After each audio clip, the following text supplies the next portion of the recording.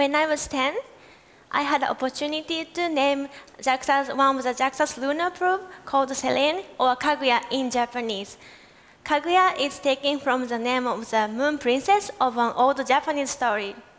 As a result, I got this badge of Kaguya from JAXA, which I'm wearing today. And it was the best thing that could happen to an elementary school kid. Since then, I've felt close to the moon, and this is how I came to love everything related to space.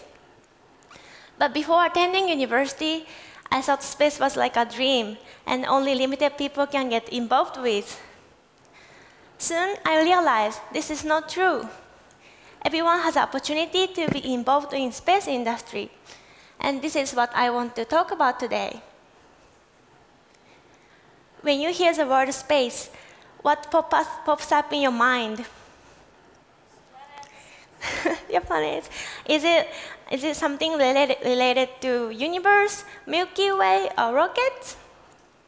Humans have been wondering about space from ancient time, but they started building space technology during World War II, and they had a first attempt to send their satellite in 1957, which is about 60 years ago, a glimpse of human intelligence.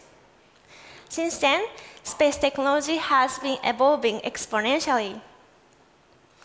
Probably you take it for granted or you don't realize, but in our daily lives, there are so many space applications.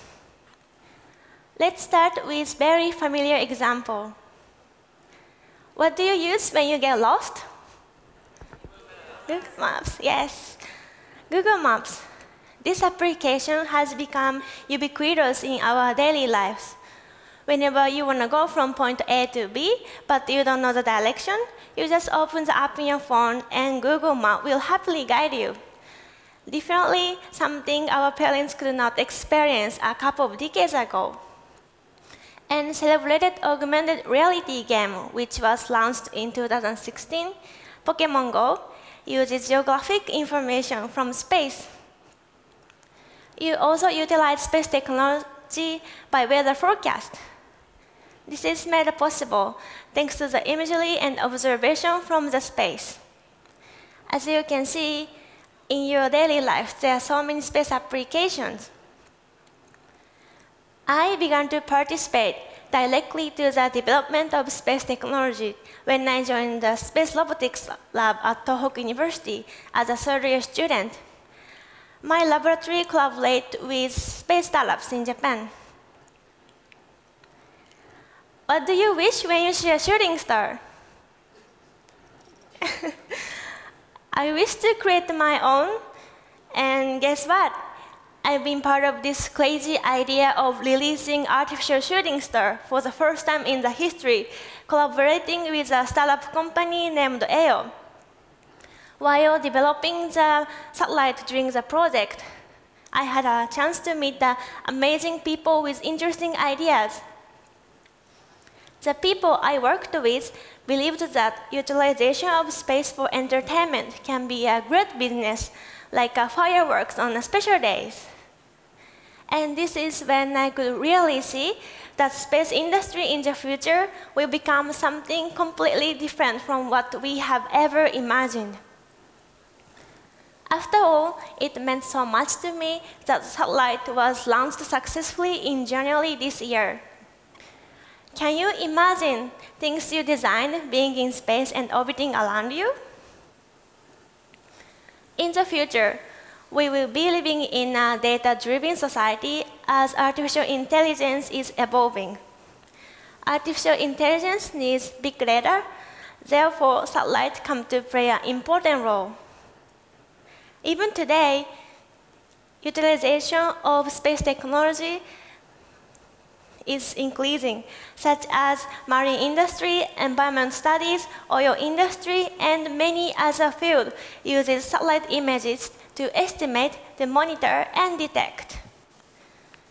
Even in Japan, space technology greatly contributes to handling natural disasters.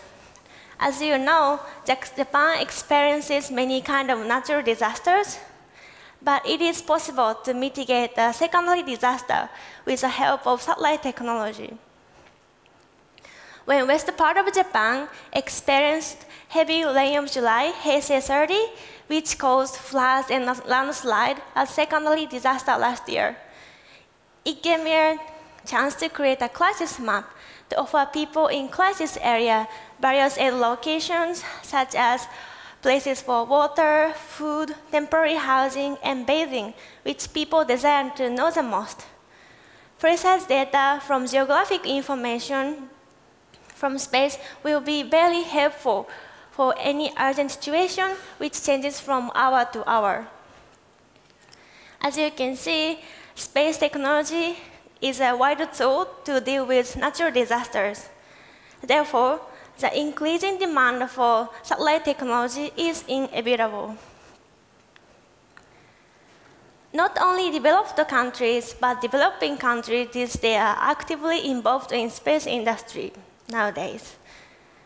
This means they will need more people working for the industry, and this creates more opportunity from various people to be involved. For example, in 2016, Philippines launched their first satellite called Diwata-1, collaborating with Tohoku University. My colleague at lab worked on energy industry before joining the Diwata project. A satellite obtains energy from its solar cell to operate. People with energy backgrounds were relevant to the project. But not only science experts needed. Take lawyers, for example. When we challenge new frontier, we need to have restrictions to care for the environment. And these days, due to increased demand of launching satellites, governments are setting up new restrictions to control the number of orbiting satellites in an effort to avoid space debris. Therefore, we need lawyers to help set up these new guidelines. As you can see, you can jump into space industry even if you start from different field. Maybe in the future, we will need a hairstylist when we colonize the moon. Since it is inevitable for International Space Station to retire in 2020s, Space Agency have started to plan to utilize the moon going forward and eventually send a human to Mars. Everything we need on Earth will be needed in space in near future.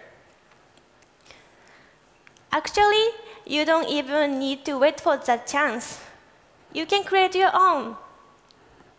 These days, private companies that work in space industry are proliferating.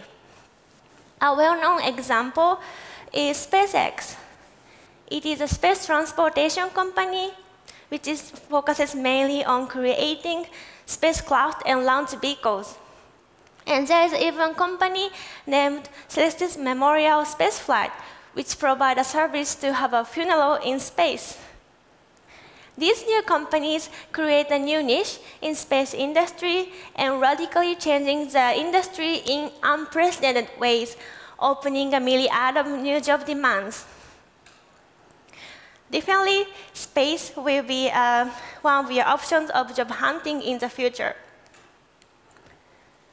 Seeing the diversity of the people who get involved in space industry made me realize that space technology is not exclusive to the privileged only, but it's for everyone and it's all around us.